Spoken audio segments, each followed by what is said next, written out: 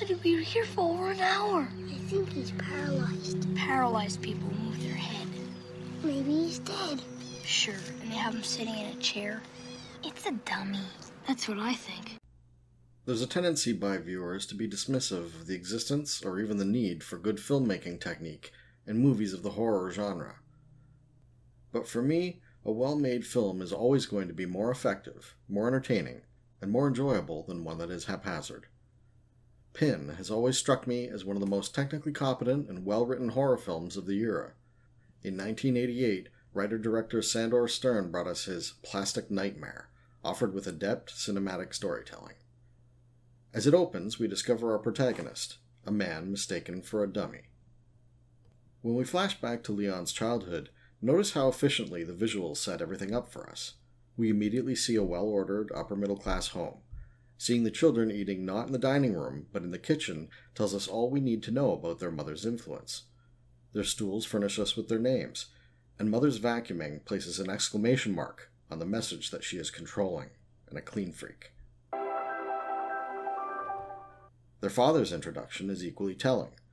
Cultured and exacting, he is annoyed by the intrusion of his children. He's responsible in his parenting, but not loving. Ursula, can you count to 10 for me? 1, 2, 3, 4, 5, 6, 7, 8, 9, 10. That's good. And now, what shall we do with the schoolboy? How about counting backwards by sevens from 100? It's perhaps apt that he is a doctor, and one who allows his children to observe in his office as part of their education. I think we have another case of the flu here, Doctor. It's where we're introduced to the titular character, Pin, a dummy mistaken for a man. You're both reaching an age where changes will occur in your attitude towards the opposite sex. Leon's sister, Ursula, is in many ways less infantile, and even as a child she understands that Pin is not a person. She equips each of us with a biological need to join together and create new life. And that is why, just as people get thirsty for water, they get thirsty for sex. Does every single person have a need? If they're normal, they do. Any more questions? But Leon is committed to the fantasy, and covets the present Pin has given to Ursula, while her own interest is fleeting. This is just the kind of present I'd expect from Pin. This is why he is so traumatized by the sight of his friend sexually abused. To Leon, Pin is a real person, and it's a painful episode. As strange as Leon is and has been, he's being shaped by the activities of people, at this point at least, strangers still. Do you ever have the need, Leon? No, I'm not old enough. Can't wait to be old enough. I think I'm pregnant. She'll do whatever you tell her to do, Pin. Please. Please help her. It's no use, Leon. Leon is right. By showing that Leon remains to apologize for the intrusion, allows us to understand that Leon is genuinely unaware of projecting Pin's voice. He isn't doing this as an attempt to trick his sister. He actually thinks that Pin may help. Please excuse her, Pin. She's really upset. I understand. Upon learning of his daughter's pregnancy, the doctor is again annoyed. After all the time you took explaining sex to them, giving them a better start than I had, where does it get me? A Sunday in the office. He sees nothing unsuitable or unseemly about making his children witness to medical procedures. Aren't you going to observe, Leon? Just as he saw nothing improper about offering them the friendship of a skinless anatomy model. You need to get the best education you can get. That's what Father said. Has he been talking to you? What must have begun as a harmless fantasy propagated by Dr. Linden has become something he no longer recognizes as his own. Pin isn't his any longer, and he seems to glean on some level the horrible delusion into which that fantasy has evolved. I hate that thing being in the car. It gives me the creeps. Don't worry, it'll only be a one-way trip. I'm leaving him with the society. He'll make a good teaching aid. He seems to half fear the doll, as an embodiment of his careless indulgence of silly ideas, and the cause of his son's clearly distorted perspective. Frank! One way or another, whether through the malevolence of Pin or his own mistakes catching up with him, Watch out! the doctor and his wife will pay the price for giving life, to Leon and to Pin. Having already supplanted his father as the voice of Pin, it's a seamless transition for him to adopt a paternal role towards Ursula. What? You know what Mother's doing right now? She's vacuuming heaven. Despite being the black sheep of the family, it is Ursula who feels the impulse to continue honoring their parents. Can we clean up before we go to bed? Another natural impulse that abnormal Leon does not share. You know what I hate? It's plastic.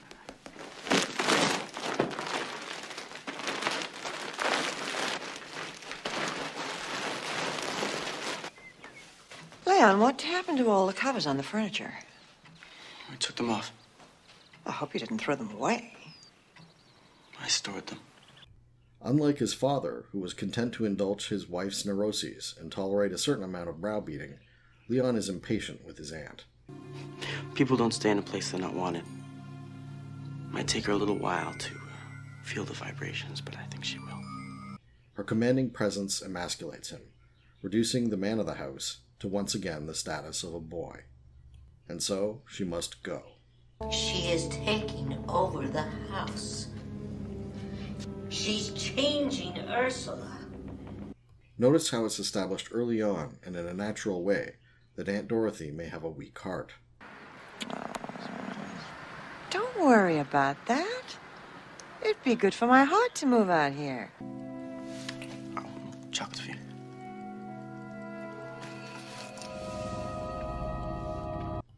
Pin exemplifies the technique of setup and payoff. For every major event, there has been an established Chekhov's gun.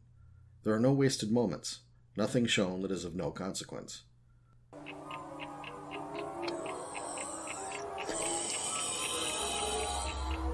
The film is not without its absurdities.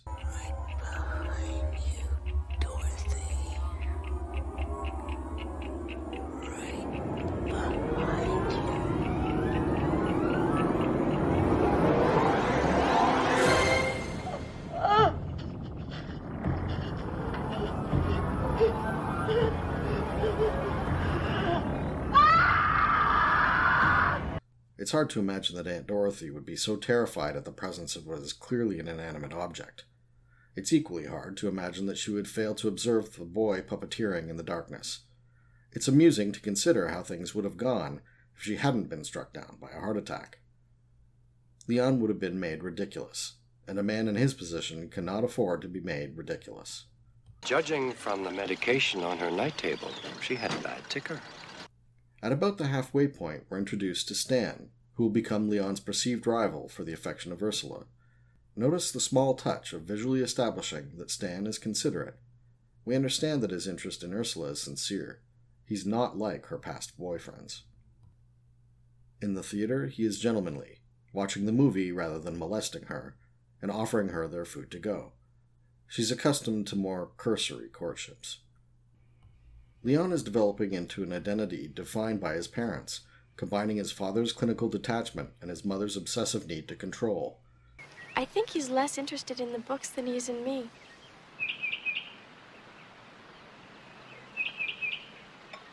Does that surprise you?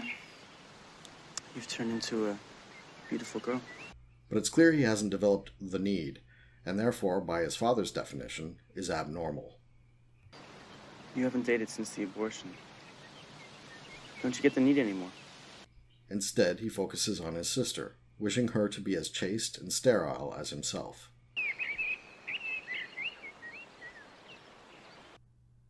When Leon enviously attempts his own date with Marcia, it's a different experience, and it leaves him cold. Do you want to go to bed with me or not? I do. His attempts at normalcy, to discover in himself the need and to indulge it, are a failure.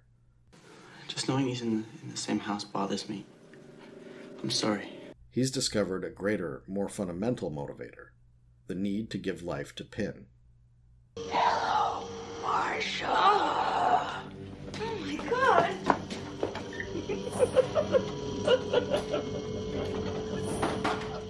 Pin, it seems, is more spiteful than Leon appears to have previously conceived.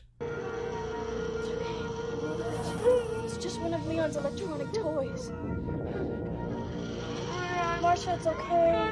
It's okay, honey, I know. In the absence of a romantic concern to distract him from his obsession with Ursula, Leon refocuses on ridding her and himself of Stan. He lunged from the deepest, darkest passions in us all. She turned without a sound and faced him. He stopped abruptly. It was as if a knife had performed an instant castration. He was looking into the eyes of his sister. His poetry is sick. He's talking about raping his sister. It's just a poem. Come on in.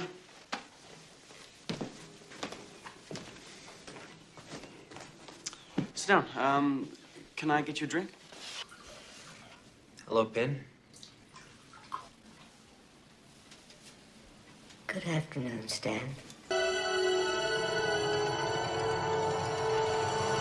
Get him.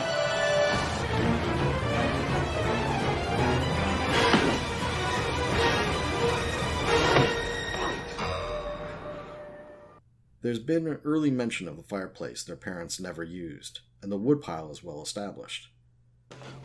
We don't have time to put the body in the river. What am I gonna do? Hide him in the woodpile. Everything progresses in what feels like a natural way despite the oddness of the story, because these elements are all well set up early in the film. Leon, thank you for being so nice to Stan. Sure. At this point, Pin goes from merely spiteful to derisive, and Leon is being subordinated despite himself. Clean it up. You must have learned something from your mother. Get the sack, put the body in it, take it to the river. The doll begins to exhibit the qualities of Leon's parents, and this is where Pin really begins to take control. The rather clumsy device of having Stan's watch announce itself to Ursula does not feel as forced as it might have if it hadn't been shown to us earlier. Do you like it? It's great. It's got an alarm, and it beeps on the hour. As it is, the beeping is half expected, rather than seeming like a preposterous plot convenience. Oh,